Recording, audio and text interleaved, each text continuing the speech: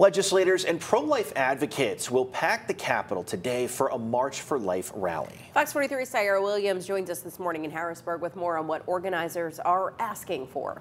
Good morning, Syara. Good morning. So the March for Life rally brings in hundreds of pro-life advocates from across the state, as well as some Senate and House representatives. And they're asking people to come out today and advocate for state policies that impact the human rights as well as dignity for people unborn and born. Now, the Pennsylvania Family Institute, one of the many organizations that's taking part in the march, is an organization that prides itself on restoring the traditional and foundational principles to Pennsylvania families. The policy analyst with PA Family Institute says this march will shed light on, quote, pregnancy resource centers that are available to women who may not know what they are.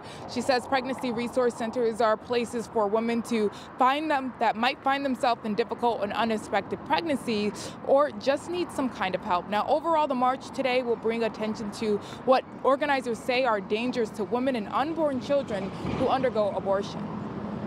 I think some of the strongest pro-life advocates actually used to be part of the abortion industry, and what caused them to switch is understanding the humanity of the unborn child and understanding how abortion hurts women, how abortion can destroy life.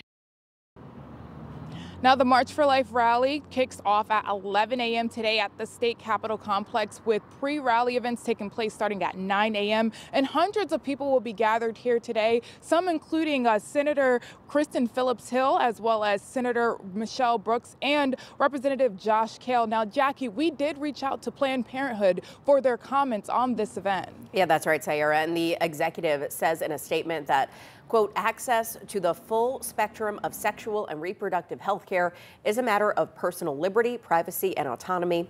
The opposition will do and say anything to paint a false narrative about abortion, but we know the facts.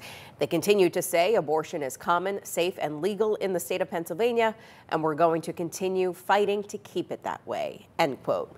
Details of a counter rally, though, have not been released. If you want information on both the March for Life and Planned Parenthood mission outlines, they can be found on fox43.com.